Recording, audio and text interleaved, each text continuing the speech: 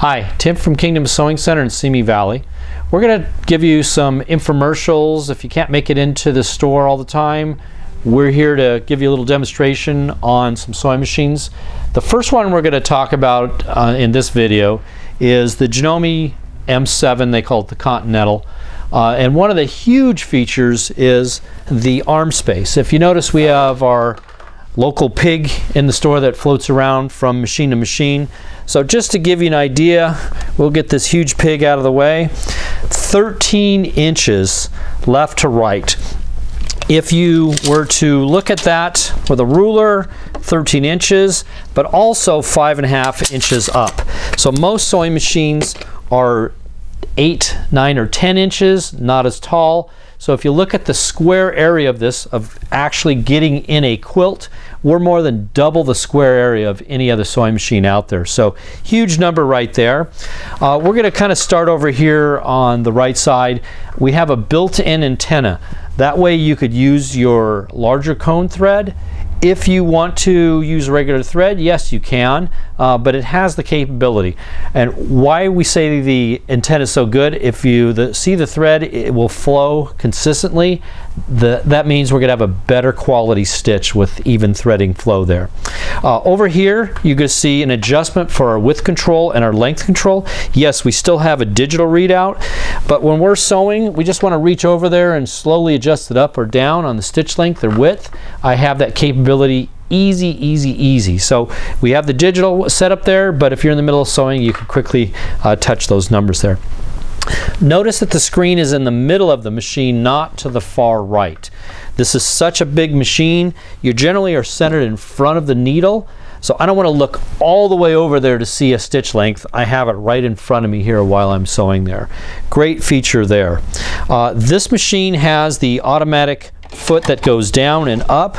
We also have a knee lift here, so a lot of pivoting capability, and we don't have to reach around and lifting up the presser foot all the time, especially like on a blanket applique stitch when we're doing a lot of turning there. You're going to notice the big green light here. This is a start-stop button there. You could use it for sewing. A lot of people use it for free motion sewing.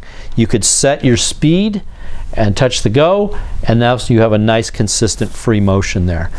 Built-in thread cutter, so at the end of the stitch, instead of pulling all the threads out and cutting them with the scissors and all tails everywhere, I have a built-in thread cutter.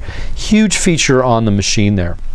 We're going to kind of focus in on the needle area here, and I'm going to unthread it here. This machine, let's lower the presser foot here.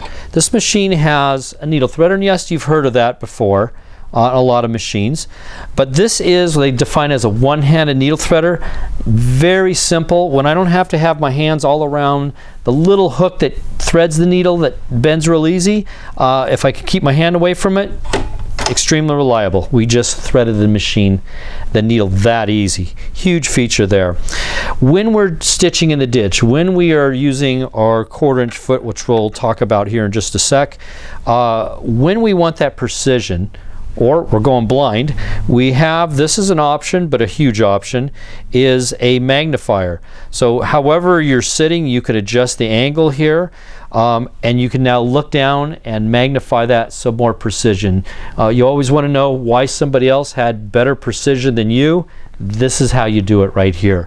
This is a magnification 2. They actually make a magnification 4 and a 6 there. It retracts out of the way when I don't need it. When I need it, just swings back in there. You could actually take it off as well there. We're going to talk about this 1/4 inch foot.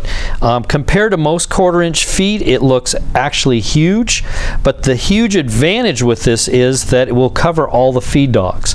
On the past machines, and a lot of present ones, they had to shave off the right side of the foot to get the 1/4 inch, so you just plugged in the foot onto the machine, and the needle was in the center. You had a 1/4 inch because they shaved off the right side, but you lost that right feed dog, so it did not feed straight. So that is a huge advantage with this nice 1/4 inch foot. You have the guide there. We call it 1/4 inch sewing for dummies, but basically you're just putting the edge of your strips against that edge and you'll get a perfect 1/4 inch. I have the capability of adjusting that needle in a little bit, so if I want that scant 1/4 inch the way you want it, not the way the machine wants it there, you can get that perfect scant 1/4 inch there.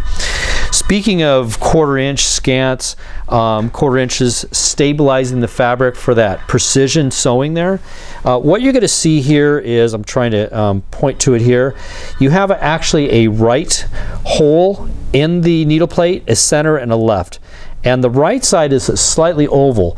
That oval gives you the capability of adjusting for your 1/4 inch, not the way you feel that the machine is set up there. Some people like it a little bit to the right of the stitch, center of the stitch, the left of the stitch, or the scant. You have the capability of adjusting that.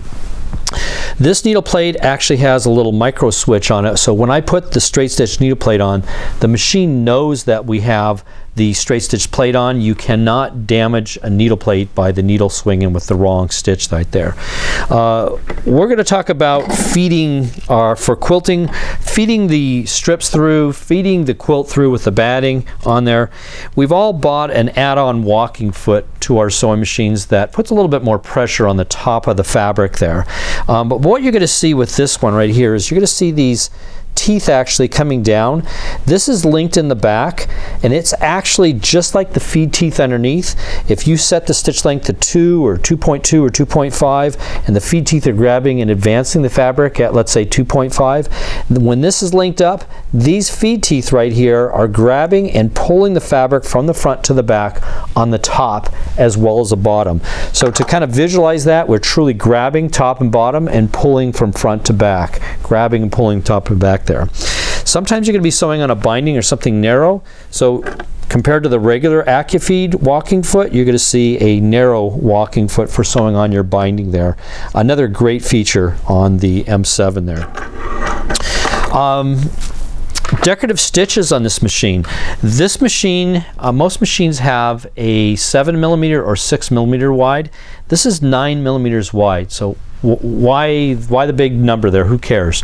Well, you should care because you're going to get a wide decorative stitch there. So some of those beautiful serpentine stitches, some of those beautiful satin stitches, even the letters will look large there. So now you can name or date a quilt, put some decorative stitching along an edge of a baby blanket. The blanket stitch is adjustable, so it's truly the best out there for adjusting. You could do a mirror image left or right. That's about it of the Continental M7. So if you're interested in the machine, give us a call, come in. We do take trade-ins. We'll be happy to sit down with you, and you could actually sit down yourself and sew on it when you want to come in and take a look at it, or give us a call at Tim or Gina at Kingdom Sewing Center in Simi Valley.